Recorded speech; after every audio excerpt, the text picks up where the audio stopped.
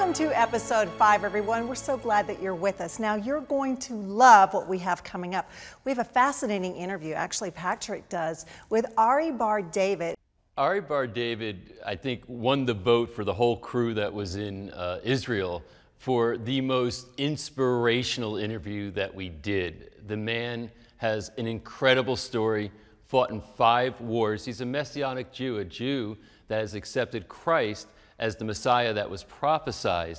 He did something that's kind of unusual in Israel. He created a Christian kibbutz, and from that grew this amazing community. But at the center of Arie Bar-David's interview is his faith and the experience, the direct experience they had with that faith that translated to the saving of many men that he was responsible for in a war. So when he tells the story, it's gripping.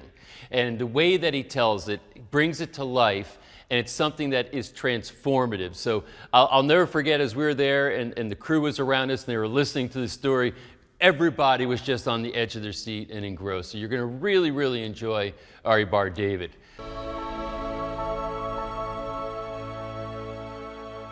Arie, we're surrounded by a beautiful place here, and I know that you have quite a story, so I'm looking forward to this conversation. Thank you for taking your time. Yeah, we are really in one of the most not only beautiful but meaningful place in the land of Israel. So your story goes back to your father, who he came from Bulgaria, where she came here, brought his family. But can you tell his story about his journey from Bulgaria to here? Yeah, actually my father was born to a very rich family in Bulgaria, really powerful family. He was one of 6 children. He was the elder of them. And from very, very little, really childhood, he was eager to know God. Yes. It's very interesting, but Bulgaria's Jewish people, usually they are very secular. Yes. You know, they consider themselves good people. We don't need God, you know. But in my father, it was really burning. Who is God? How to reach him? And he felt holiness of God. When he was in the synagogue and people were talking about money or business, he really pushed their trousers when they were like 3, 4 years old, telling them, stop, holy place, stop.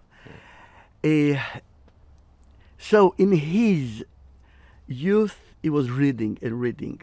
My father could talk 11 languages, and he would never read a book not in the original language, never.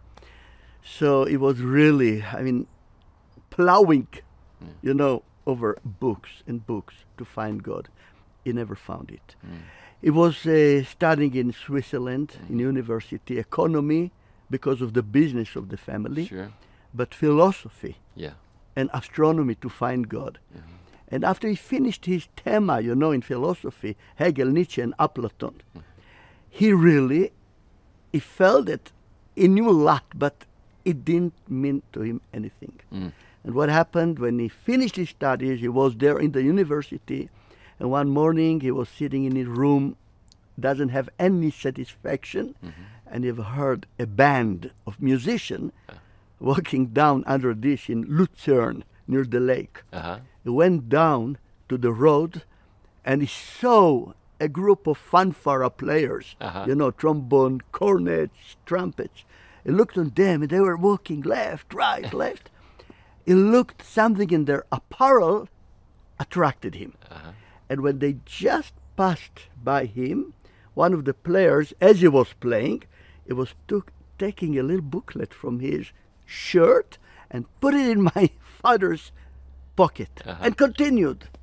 Now, my father was very surprised. What can be inside, right?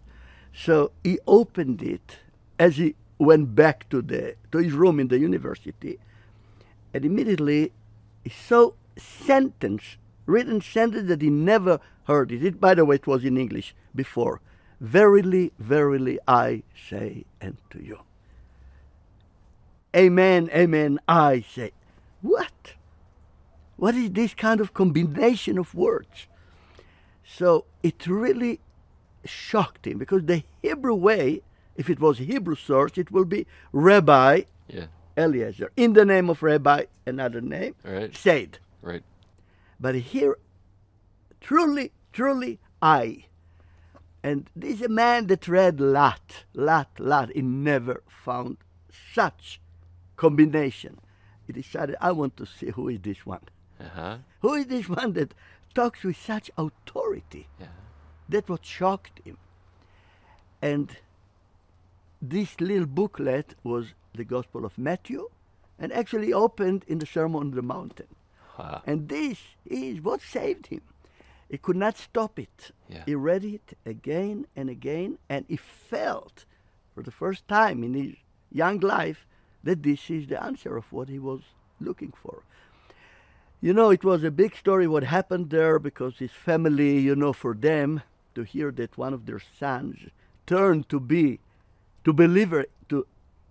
in Yeshua, it was something that they couldn't deal Didn't with. accept, yeah. No, it was a big story, of course. They took him out of the family. Actually, what he did, he left Switzerland straight to Israel. It Wow. was 1928. Wow. He was 23 and a half years old.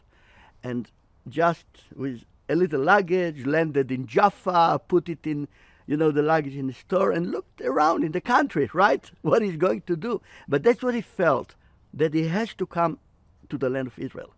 That this is the promised land, that God wants him here. I mean, it was very, very quick, all these decisions. And that's how he arrived here. And this is interesting because he's Jewish, yet he becomes what's now they refer to as a Messianic Jew, a Jew that accepts Jesus as the prophesied Savior. Yeah.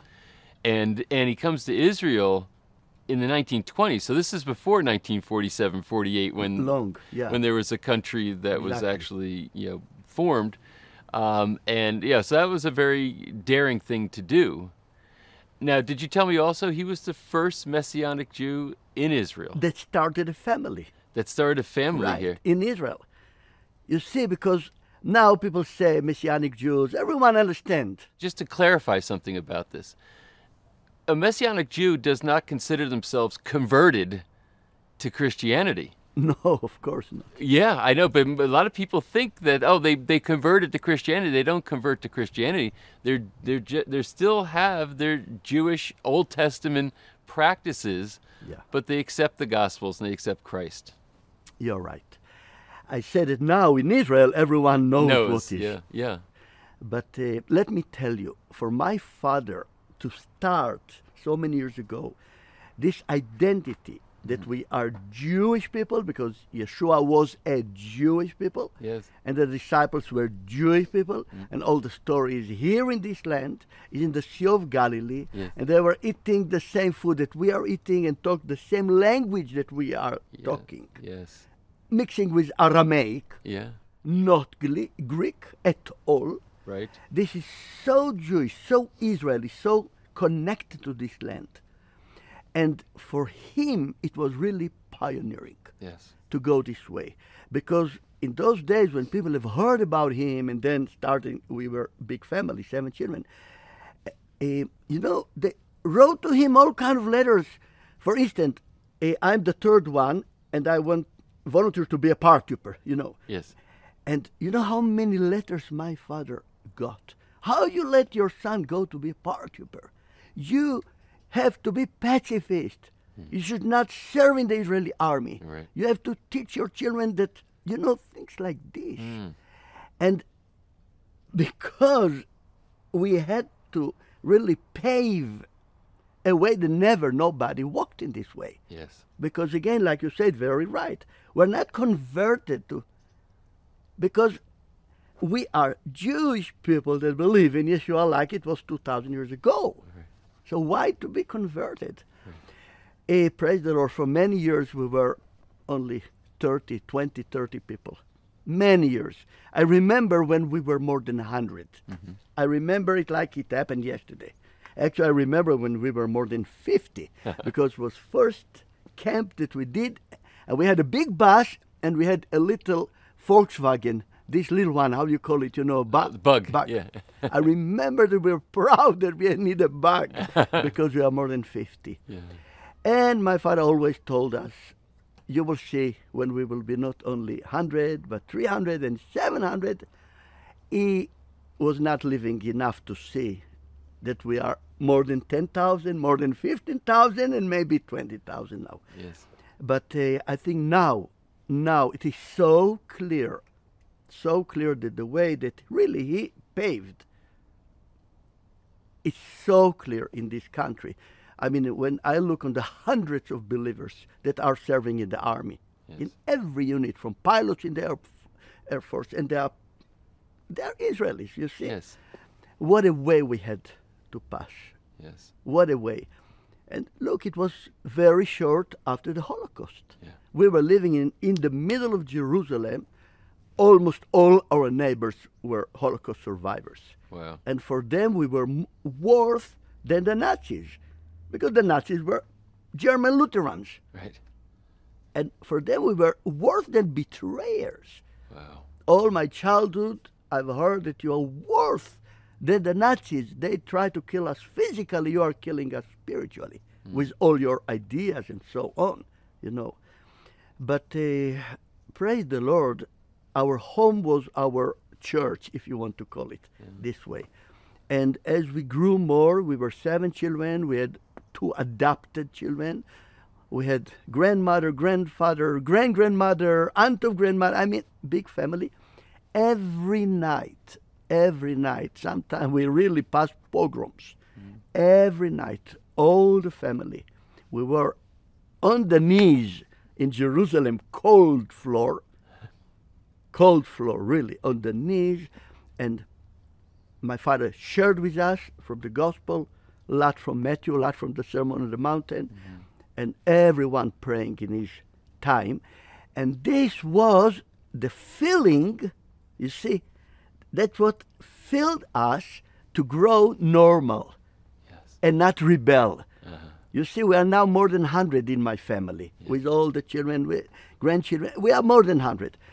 And unbelievable, but no one of the big family, no one left faith. They all stayed in the faith. Yeah. The whole family. All the family. It's That's unbelievable. It is unbelievable. Yeah, but it's again, it goes back, you know, to the daily plowing. Yeah. That's looking far away forward, plowing and walking. Not about what happens, Yes. because it can break you. Yeah. Now, because you have here now what started as the first, messianic kibbutz, right? Where you got together as a commune of Jews who accepted the Messiah. Yeah. And that started with just a few, 8 families, I think. How many families? Yeah, actually the story started with a group of Finnish people. Finnish people, yeah. Very, very special story. You know, in Second World War, it happened that, I don't tell you now the story, it's very well known, there were movies about it, but what happened that after Germany, 1938, they commanded to all the Jews to leave Germany, and some of them spread to the west, Denmark, Holland, Netherlands, some of them to Sweden, some of them to Finland. What happened 1st September when the Second World War started, you know that 7 months later, Hitler conquered all West Europe. Yeah. And actually what happened, he conquered all those places that the Jews that were evacuated from Germany, now they are. Right. So there were Jews in Finland, around 1,800. And Hitler demanded them that they will be brought back because they are German refugees. The Prime Minister of Finland, Mannerheim, said, sorry, they are not German refugees. They are now Finnish citizens. Yes. You're not going to get anyone back. This was very, very tension time because Finland was in a big war with Russia. It's called the Winter War. And the foreign minister of Finland, you know, he was very afraid because German threatened Finland to start a war against her. And he knew that it will not be able for Finland to. So he decided to make a treaty, a kind of agreement with the Germans. They will send a ship. It will look like British. They will tell all the Finnish Jewish to arrive to Helsinki port, and they will take them to England. This was what he planned. And the ship arrived, and British people in the ship. And the moment they started talking, I mean, the German accent was too strong. So there was a fight on the ship, really fight. Jewish people ran away, jumped, and so on. And the ship left with only 8 people. Wow. These 8 people, that their names are here, these are the source of the name of this village, which is called the Memory of the 8. Now, for the Finnish people, it was something they couldn't understand. How it happened that Finland lost 8 Jewish people. And what happened actually, Finnish groups started to coming and thinking and really how we can do something to memorize these 8. And it happened with a group of volunteers that came to our neighbor kibbutz, and they really thought about starting kibbutz. The story continued on and on. It arrived to Golda Meir, our prime minister. And she at the end said, yes, I give you permission. So this was the only kibbutz that was done not by Israelis, but Finnish. Wow. What happened that 2 years after they were here, me and my 2 brothers arrived here. Huh. You see, we didn't know anything about them. We didn't know about the history of what happened here. And we were running a youth camp of Jewish believers, right? Youth camp. And the end of these 10 days, the Finnish people, there were also 5 women, 1 couple, and 2 children. They looked on us and they said, it was a dream for us to see you, young Israelis, studying Bible, teaching Bible, these youth people. Please think about it. Think and pray about coming and living here and take this place on you, because we cannot continue. Wow. And then we found it was almost bankrupting. So look how God turned the things that I was then playing in Jerusalem Symphonic Orchestra. I was all kind of jobs there. And in one of the nights, I really got very clear. Arie, you have to leave music, you have to leave the orchestra, you have to leave all what you are doing and start building this place. It was nothing, it was a bare mountain, nothing. So we came, my younger brother, and then we are 2 brothers married to 2 sisters, and then a 4th one came, and we started building this. Slowly, slowly, we decided we don't take any loans. We just, from what we have, what we earn, this is the way that we build this place. And now these many years later, you have how many families? 56 believers' families. Wow. Yeah. And now I walked through this area you call the Biblical Gardens. Yeah. What do they represent? You know, from the beginning, I speak about 40 years ago, we felt that this is a place that we want to teach Bible. Also Israelis, also non-Israelis, I mean Christians. And we decided to keep the most beautiful place, to keep it for Biblical Garden. What is the meaning of Biblical Garden? We have here like 16 stations. Each one of these stations, we can spend 1 hour and 2 hours even, like threshing floor, wine press, oil press, living stone. It's amazing how much this Biblical Garden helps for me, which I'm head of the teachings and guidings in this place, how many hundreds of hours I shared with groups to teach them about the Bible. Yeah. And it is such a blessing. By the way, my younger brother, he designed all this. He designed it. And, so many experts came and they looked in the Biblical Garden and said, oh, so beautiful. Who is the architect? And I told them, my younger brother. What is his name? They are ready to hear a big name. No, he just he finished high school, so he studied something in high school. This amazing, that's what we found in our life. Yes. That when God is giving a gift, like Betzalel or Liav, these names biblical, He's giving it. Yes. He's giving it, and if you are faithful in what you are doing, He can use you for so beautiful thing. And it's such a blessing. So we're sitting here right now in the hills around Jerusalem. I guess Jerusalem's pretty close to here. I mean, you're almost looking across at it, I think. Oh, it's that direction. Okay. I get turned around, walking around, but a lot of hillside here. So you spent most of your life in this area. Yeah. Yeah. Now, you've also seen a lot of changes because you've lived your whole life here. Yeah. And you were also in the military, and how many wars have you been in? In 5 of the 5 wars. Wow.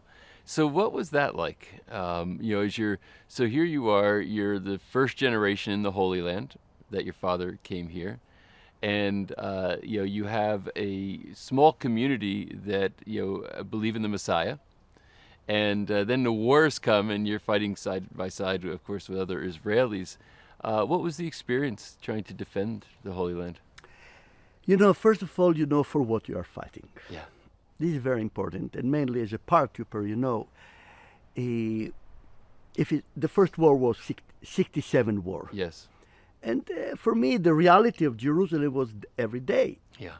As a child, a small child, the shooting, the legionnaires were shooting from the walls, right? And you wake, and everything is under you. And we were driving from Jerusalem, for instance, to Tel Aviv.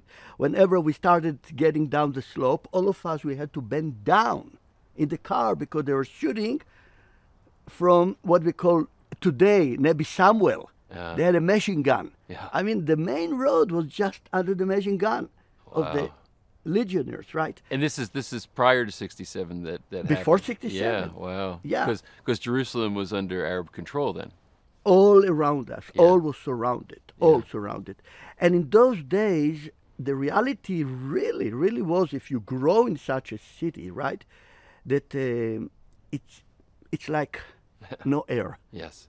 No air. You make a little mistake, like we were walking to Ramat Rachel one day, and just shooting on us, and you start finding something to hide.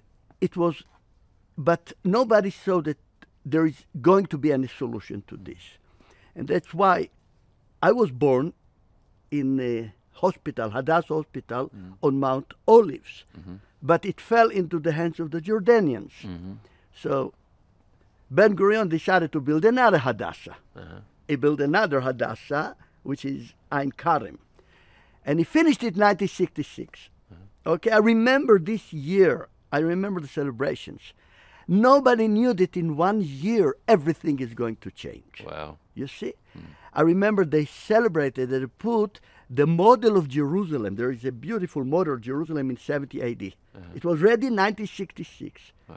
And first time you stand there, I was like 19 years old, and you see the model, and you see all what happens in the Arabic area that we never saw it, because we were on the Jewish side. Right.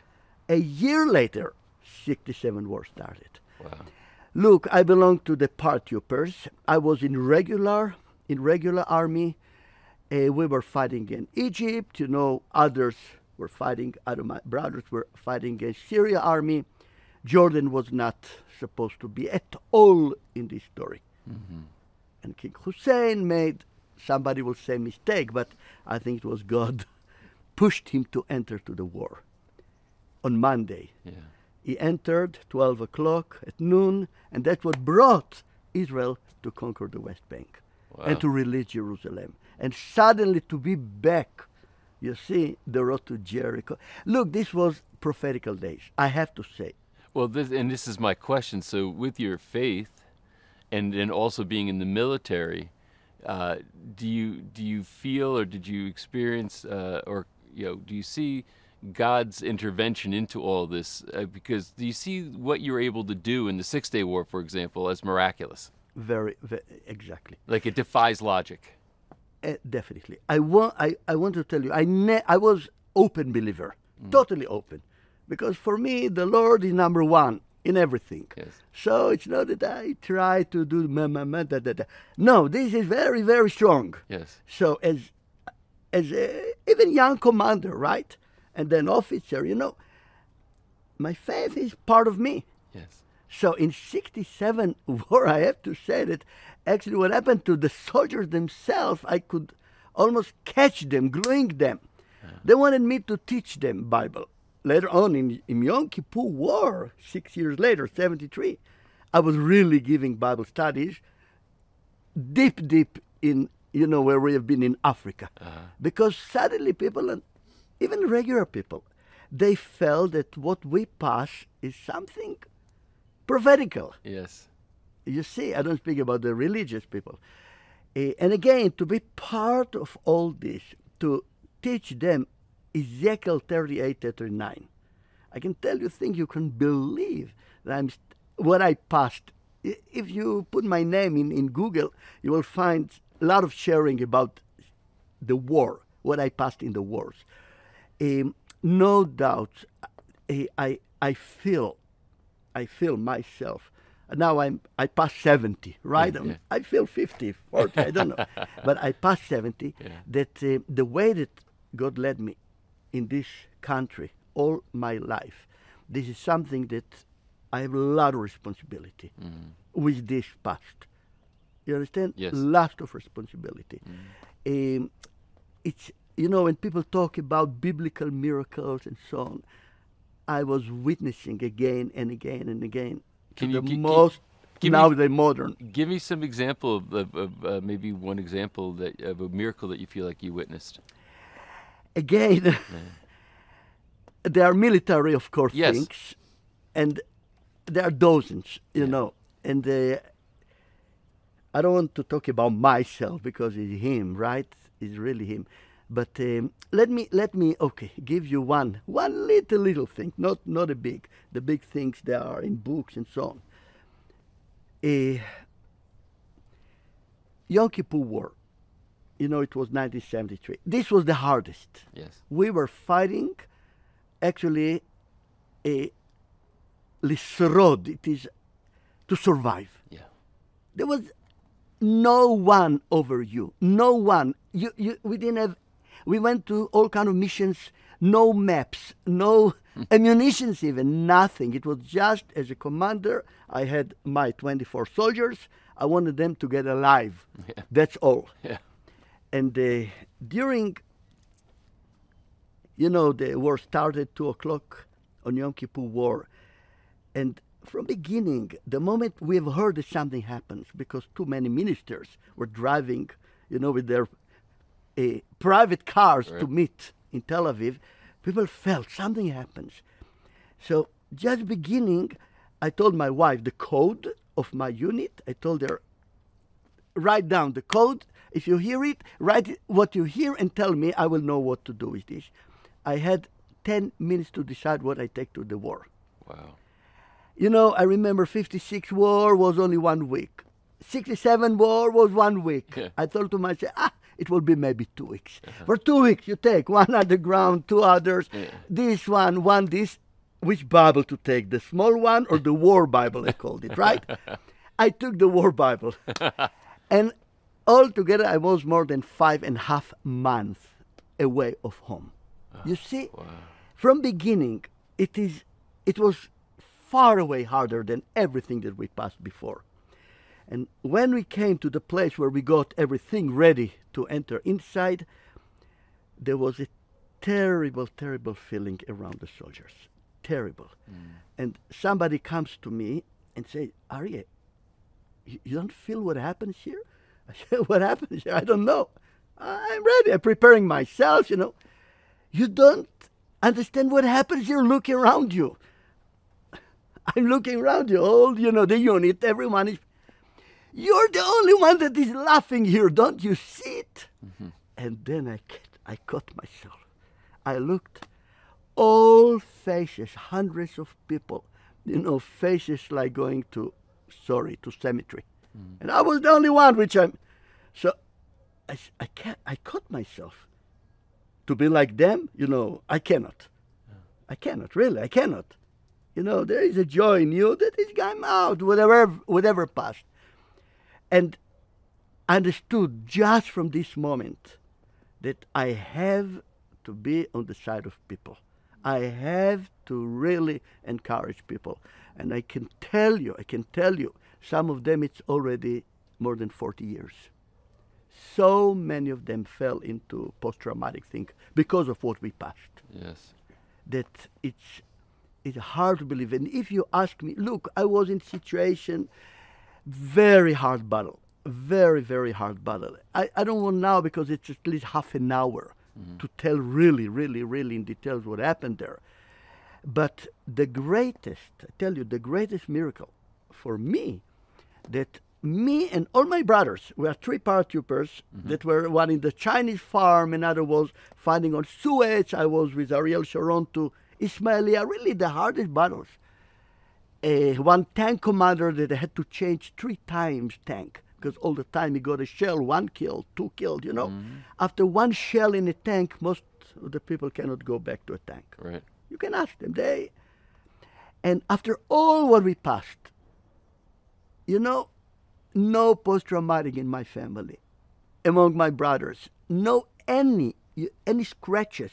And I don't speak about the physical. I got a bullet here. Okay, operation. They take the bullet. Who knows about it? You understand?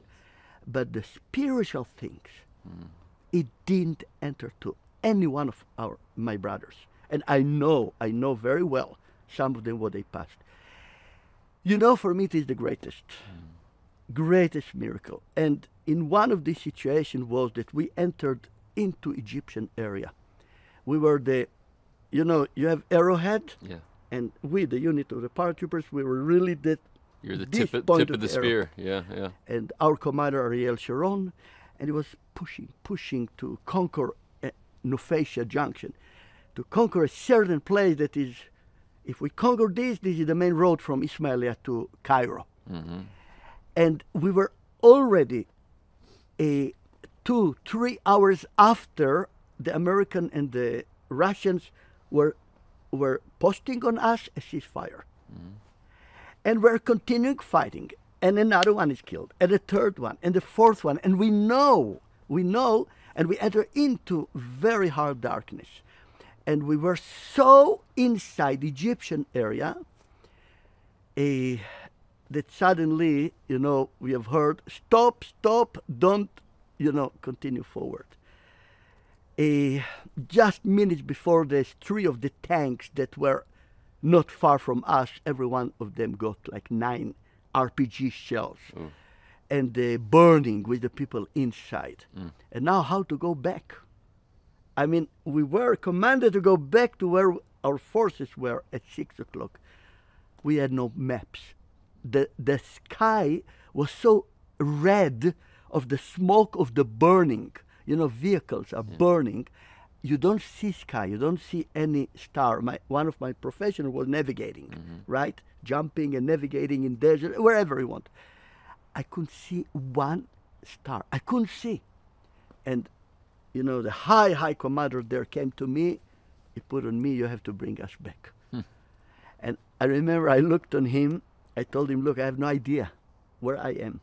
Because, you know, we're continuing north. That's what I knew. But God will bring us back. Now, if you say something like this in the army, come on, let us have another one. And whatever I tell you, you do.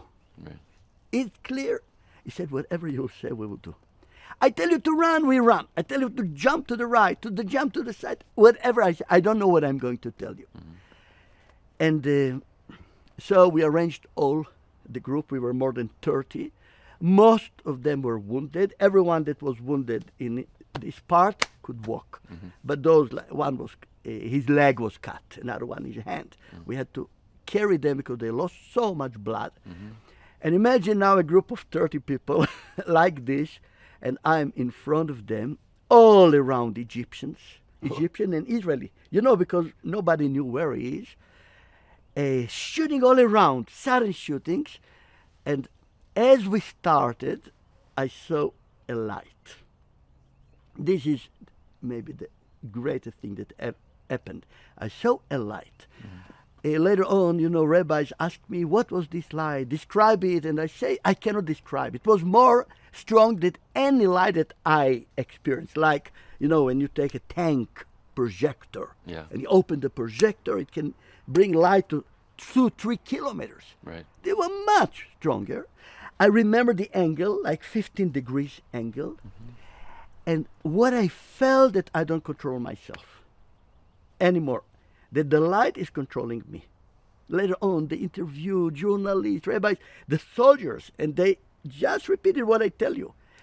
And as we continued, as we start moving, I hearing myself crying, shouting, run, run, run. And we, with all the wounded, with all this, we ran like half a minute. And just behind us, where we have been, they fell 80 millimeters, 120 millimeters, 160 millimeter artillery. You know, it's earthquake. Yeah. And we are falling down. The last bomb, you know, boom. We raise up, and I saw soldiers. It was very dark, but you can see in the eyes, you know, that like the nerves are broken, right? And how you know, how you know, how you knew. And what they said, that I said, the light, the light. We continued, jump to the right. Now there were holes because it was not far from Ismailia, and they prepared a sewage system, new sewage system. So they dug holes of like 10 feet on 10 feet on 10 feet, all the area. I didn't know, but we entered to this area, and I noticed that there is one of these holes, and I'm crying, jump inside. We fall with all the wounded people just inside, and we got again 160 millimeter to the hole next to us. And I'm talking about 10 feet. Myself, I was thrown in the air, really, my body, right from the explosion and all the dunes, right, and falling down on one of the soldiers, right? I was sure that half of the group now are killed. And iron numbers, nobody was scratched from this. So slowly we started getting out, and people were crying. Nerves of people were broken. And again, how you knew it? Because, you know, it was seconds from the shouting to jump when it fell. Wow. And they said, the only thing that I said is the light, and this is the truth. It was like I felt, later I tried to explain to a rabbi, right, that I felt like a little piece of sewing, you know, and this was like a huge magnet. And, you know, it catch you, and what this little metal sewing can do. I didn't control myself at all. Just the light. It continued. Later on, we were sitting together trying like 45 to 1 hour. It continued this, and again, and again, and again. And suddenly, I almost felt we are very close to our people. And in this situation, you know, friendly fire usually is the reason why, you know, so many. And God gave me wisdom. I didn't see any more light. It vanished.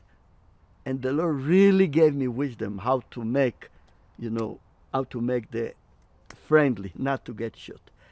When our group, right, some very famous names there, I don't want to say name in this kind of thing, they looked on us when they saw us. They didn't believe that we will be able to do it. They didn't believe it. I mean, all the artillery that was following us, all this, and we are there. Yeah. Look, this appearance of this light, definitely, this was the strongest thing that happened in my life. And at the beginning, you don't understand why it is. I mean, you just know one thing. You know that the moment this high officer asked me to be in charge of bringing the people back, it's not me at all. I talk to him like as if I am, I don't know, general. Whatever I tell you, you do. I mean, I know it came from Gideon, from reading Bible so much all my life. Yes. You understand? It's something that what Gideon knew. He was not general. He was a simple man. Right. But this is what I felt. Very, very strong. And of course, all the glory only to God. Whoever wanted to interview me, and there are a lot of interviews, I started always, I'm a Jewish Messianic. And you have to know, if you interview me, I'm going to talk about the Lord Yeshua. right. You see, I'm not going to hide it. Okay, thank you. Maybe we'll meet you another time, and so on, so on. But of course, it affected some very, very influential rabbis. Came to our unit. We were deep in Egypt, right? Came to our unit to speak with me. Some of them all night long. Wow. Because they've heard it. They've heard from other soldiers. They have heard what happened, and they wanted to know what is this light. Did anybody else see the light, or just you? Only me saw the light.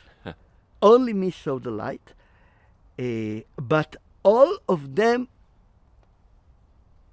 just that's what they said. Because when they interviewed them, they said that our commander, he just talked about the light, the light, the light. Only me saw it. Wow. No one else. So this, I can say, I passed so many things, but this was not so much for me, because really I was ready to everything, even to be killed. It was not for me. You know, as a tour guide now and Bible teacher, I'm guiding non-stop in Israel. When I'm in Caesarea Maritima, and I'm there on the stage where Paul was standing, Acts chapter 25, 26, and giving his speech to Agrippa, to Bernice, you see, to the Roman procurators, and telling them, I was on the road to Damascus, and suddenly, and he described it, right? Yes. A light came down. I understand what he's talking. You see, Yes. I understand, and I will understand it till the rest of my life, what he was talking. It's something that you are not the same man anymore. You saw the light, you see. So I had privilege to pass it. I know that there are thousands of others that maybe will never have this privilege. And that's why my, again, responsibility is very strong. Yeah.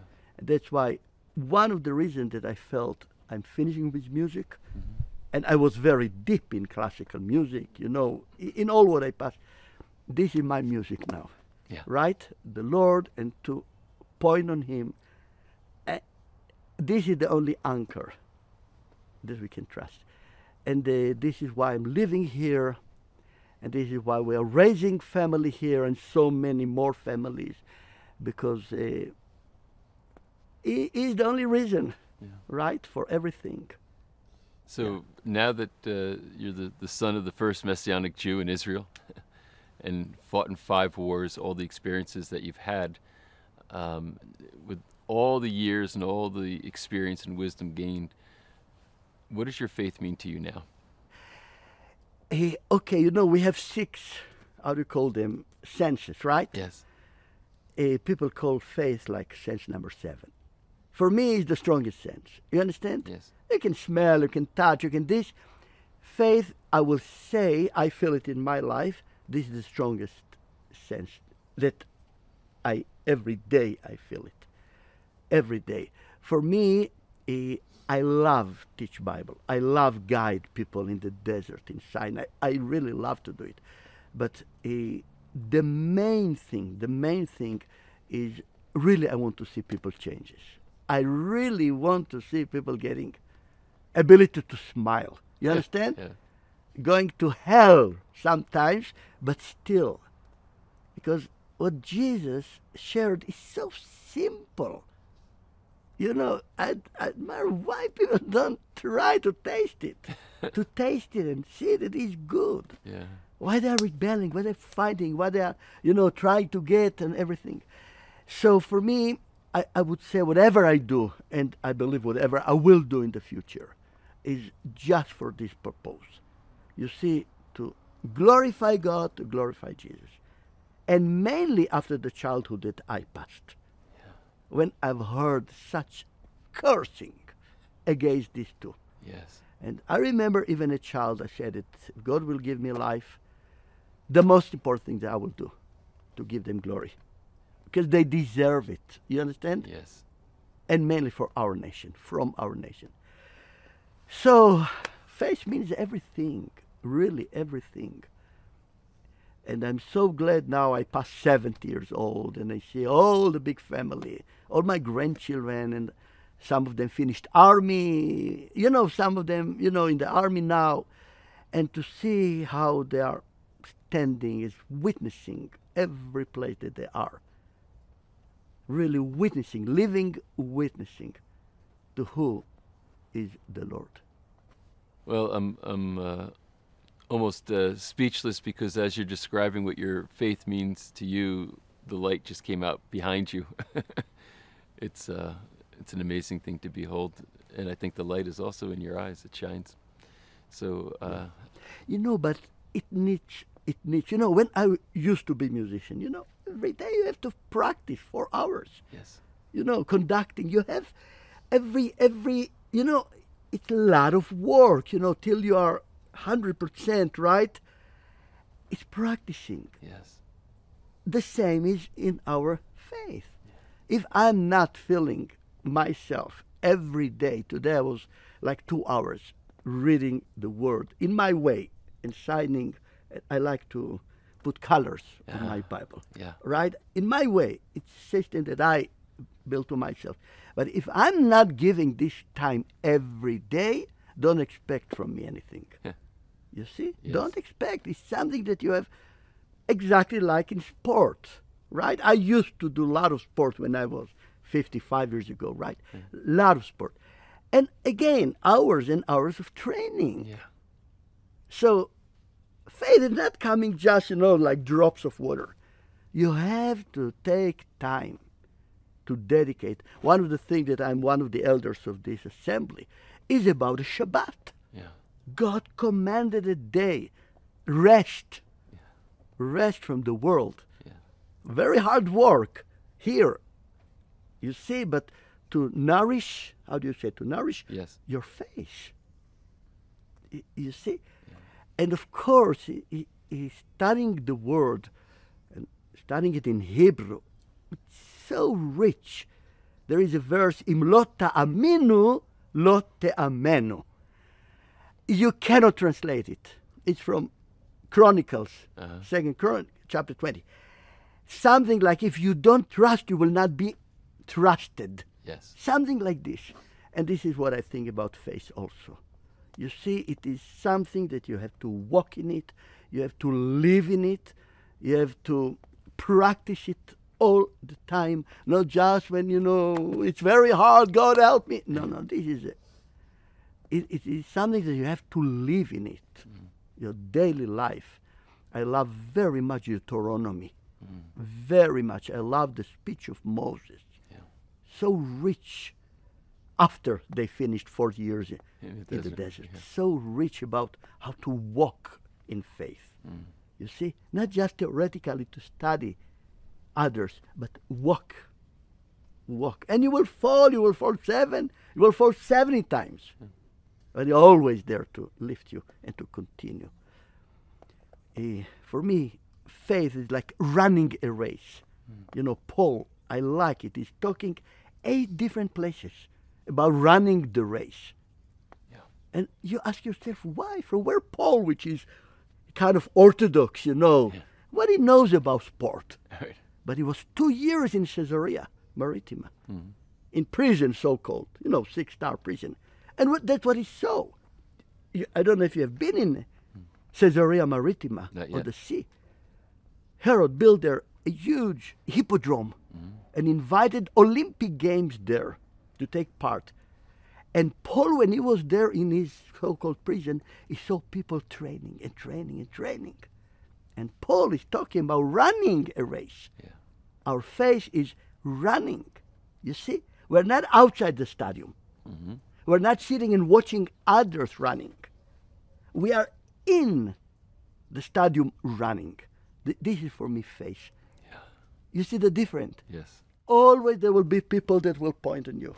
But the moment you are inside, and like Paul says, with all the cloud above us that finished the race, it's so beautiful. For me, this life as a race is one of the most great things that I could wish, right? yes, Running the race and never said, I finished it. Like Paul said only in Timothy, right? Chapter 4, I finished the race now. The cup is ready. The death is coming. Yes. And now he talks in past tense. I finished. I did. But when you're in the race, when you're in the face, never, never, you see, never said, I finished. And this is one of the things that I feel on myself and giving to my children, my grandchildren. I love to be with them, take them all around the country, teach them all the time new things, and make them better racers, you can call it. So there are lot of things that I find in of the faith that I was walking, a lot of things. And I thank God for them. And always, always don't forget to encourage people around you. Never forget to do it. You know, many times we are like vagabonds. That's what I feel. Yeah. We're like people that walking with, you know, in the desert. And you see another one, you see another one. And all what you can do is to stop him. Do you know where you are? And you look on his map, and because for me the Word of God is a map. Topographical map, but the best map. So it shows me where I am. Do you know where you are? If he's humble enough, he will say, I think I lost my way. So what I can do, come on, brother, let me show you where I think I am and you are.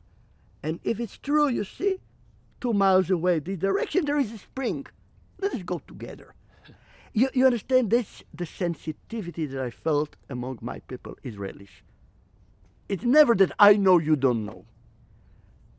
And this one of the mistakes that I saw when so many times missionaries came to these people, to our country. And they tried all the time to force you that we don't know, they know. You understand? Yeah. And it was very hard for me because God calls our nation blind people. And the worst thing that you can do to a blind is to show him a map and ask him, don't you understand? Don't you see where, if you have senses, you don't tell a blind man, don't you see? You understand the point? Yes. So this is one of the things that it's a rule. I think in all people that knows me and around me, never go this way. Always come, give a hand, let us go together.